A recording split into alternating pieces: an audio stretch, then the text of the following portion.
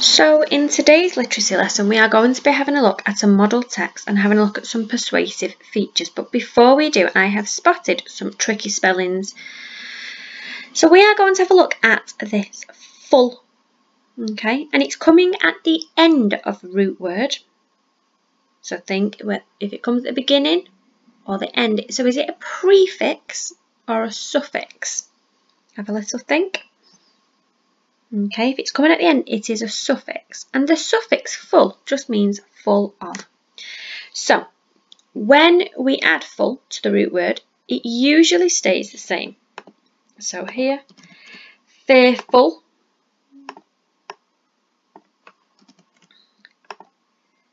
thankful, doubtful. So, being full of something, full of fear. If you are frightened, you are fearful. But if the root word ends in a Y, it usually becomes an I when full is added. So we wouldn't just say beautiful and add it on the end like this. It's incorrect. My Y would change to an I, and I would add full. Same with this one, plentiful. So keep that in mind and see if you can spot any of those words when we look at our model text. So I'm going to read it to you first of all and think as I am reading about anything that is persuading you, anything that is making you think, oh yes, I need to help. Javan rhinos are beautiful mammals with majestic horns. Their bodies are covered in a tough skin that protects them. They are currently on the critically endangered list. Unfortunately, there are only 60 left in the wild, which is evidence of this. It is vital that we do something to help. Their homeland has been destroyed and poachers have hunted them for their horns. This is so unfair. Therefore, we must work together to stop this wonderful species from becoming extinct. Please help. So I want you to think about anything that has persuaded you, anything that's been persuasive. So I'm going to have a look first of all, and something that made me think was this word here, vital, and this word here, destroyed. Now vital just means very, very important. Okay, so it is vital that we do something to help. And here, the homeland has been destroyed. So the writer has chosen to use the word, they've chosen carefully to use the word destroyed rather than ruined or spoilt or damaged, to make us really feel sorry for these animals. We have also got here, I can spot, there are only 60 left in the wild. So we've got some statistics, some facts. And here, please help. It's as if the author, the writer, is begging us. This is so unfair.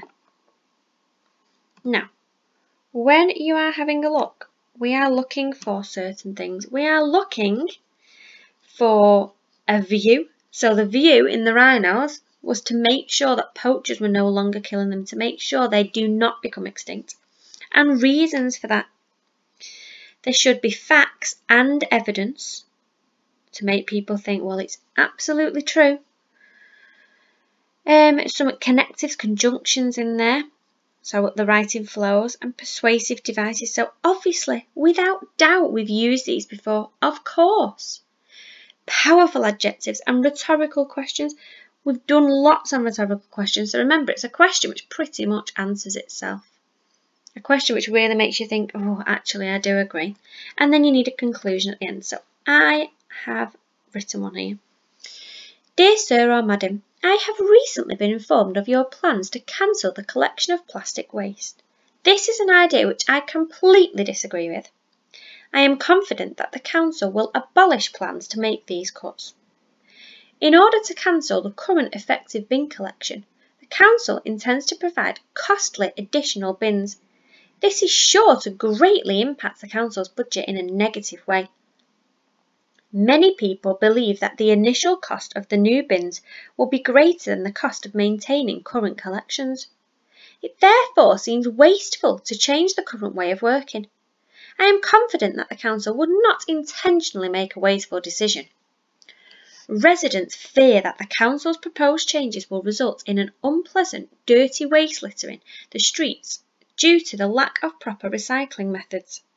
Our town streets are likely to become overrun with rodents feeding from the unhygienic litter which has not been properly recycled due to council cuts.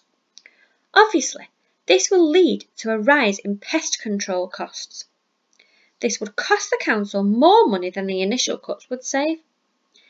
Additionally, the environmental impact of this seemingly reckless decision would be catastrophic. Although you acknowledge that your current system aims to remove plastic waste from regular collections, how many pieces of plastic waste are simply missed? This oversight could result in millions of pieces of perfectly recyclable plastic being carelessly dumped into landfill. The council simply must prioritise environmental well-being. Ultimately, the public are adamantly opposed to the council's decision and demand a meeting to present all relevant facts.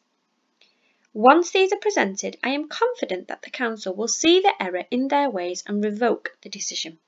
Yours faithfully, Mrs. Annoyed. So you have got this example in your work pack, and I want you to highlight some of the features that have been used to show that it is a persuasive text.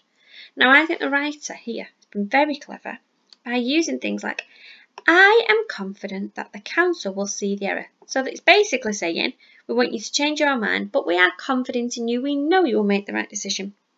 Now, there is some vocabulary in here that you may be unsure, so things like revoke.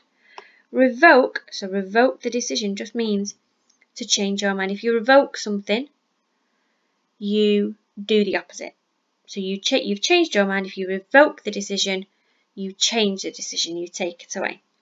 So what I want you to do, looking at all of these different features, which again you've got in your work pack, highlight any features that you can see, and this is the time now to use a model to impact on your own writing. So anything that you think, oh, I like that. So ultimately, additionally, in order. Okay. See if you can magpie some of those ideas.